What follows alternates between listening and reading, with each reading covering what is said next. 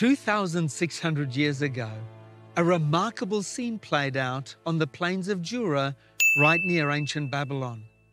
An enormous golden statue of the most powerful king on the planet had been set up, and thousands of representatives from across his empire were invited to pay homage to it in a splendid ceremony.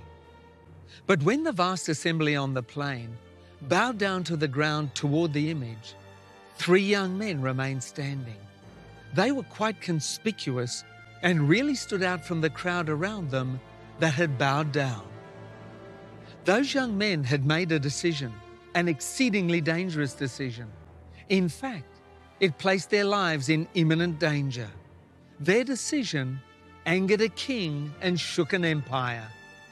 Who were these 3 young men? Why did they risk their lives?